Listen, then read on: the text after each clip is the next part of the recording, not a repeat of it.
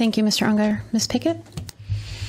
I'd like to start with wishing a happy Diwali. I believe that celebration was yesterday, so to families in our community who celebrate, happy Diwali to you. I encourage folks to do some research on that holiday and what that means to their culture.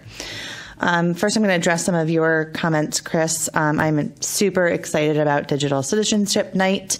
I will definitely be participating as a family, but I can speak only for my comments during curriculum meetings, but I think I mentioned family partnership almost at every meeting about how are we getting family feedback in this, or what does this look like? How do we share this with families?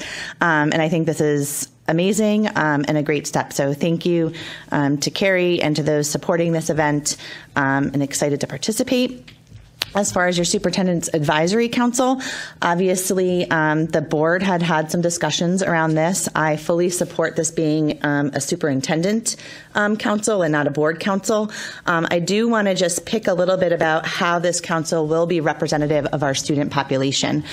So personally, I would like to see that the makeup of this council actually match our student demographics, looking at race, ethnicity, language, ability, disability, socioeconomic status, actually having the council reflect our student population, I think would be a really nice opportunity to ensure that we're hearing the voices that are representative of our families. I was definitely sad not to be here last meeting. EdSite is one of my favorite tools. The first time I came here as a parent, I referenced EdSite data.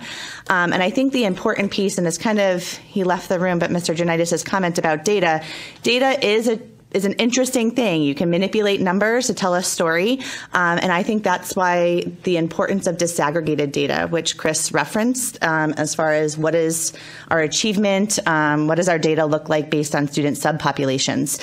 And I want to stress the importance of looking at disaggregated data because that's where our equity work really lies. I am excited to hear more, Chris, thinking about our budget, about the implications of this data. Once we know more about the needs of our students and families, what does this mean? How are we reimagining how we're doing things? How are we specifically addressing equity in our resources? What structures and supports and systems are we putting in place for staff? And I'm going to use a slight language change here. We talk a lot about an achievement gap, but honestly, it's more of an opportunity gap. So thinking about how we provide opportunities to all students. With your comment around partnering with families, I wholeheartedly agree with you. We expect a lot out of schools, and we expect schools to solve a lot of problems that they cannot solve alone. So I also wonder if this is an opportune time for us to review our community partners, formalize some of our MOAs and MOUs. How do we work smarter, not harder? And maybe it is really defining some of those amazing partnerships that already exist. I know we have some great partnerships, but looking at how that really supports a continuum of supports for our students and staff. A couple things that I want to touch on as far as audience member comments and board member comments here tonight regarding restrictions on books.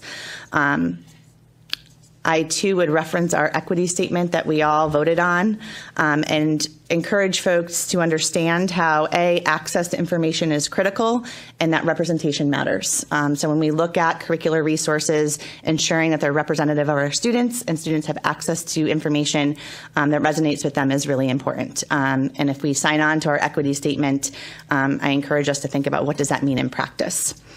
And then to you, Ms. Jackson, I have been thinking a lot about the incidents that happened to your son. And I do not control Enfield Public Police Department. I don't control all of those things. I don't even control public schools. I'm one board member up here. But I have encouraged our district to look critically at our MOA with the Enfield Police Department. What is the definition and roles and responsibilities of our SROs? What trainings and supports are they receiving? How are they involved in our continuum of behavioral responses? And so when an incident happens, what is the role of an SRO? And how are families and students aware of when SRO's involvement is included? I also think we know, unfortunately, that these instances are predictable and that it's not unique. So thinking about how we address hate speech in school, when it's used student to student, things like that. What is our protocol? And what are some of our athletic protocols? So thinking around fundraising, game day speech, things that happen at athletic events. So I think there is work that we can do, and I have faith in our district and the equity work that we are embarking on, that these matters will be addressed in a more holistic way. I want to thank all the volunteers, teachers, student volunteers, businesses, and families that showed up to the Jack-O-Lantern Festival. It's my, I think, favorite event. I will say on the ride home, my second grader son said, "Mom, this was the best night ever." So thank you to the folks who supported that. I also received notification that Heritage Fair is back. I fondly remember attending this at, I think it was at Stowe in the gym, like years ago. And so they're looking for folks to help plan this. I really encourage people. There's an first meeting is on Wednesday, November 9th at 6:30 at Elkhorn. You can also reach out to Amy Whipro to please consider helping plan this event. Enfield Street School, again, I can't do the principal newsletter justice. I ask every family to make sure you're reading that or checking out Enfield PTO website, but there is a trunk or treat on Friday. Conferences are coming up, so please make sure you've made arrangements for conferences, and we also have an upcoming book fair.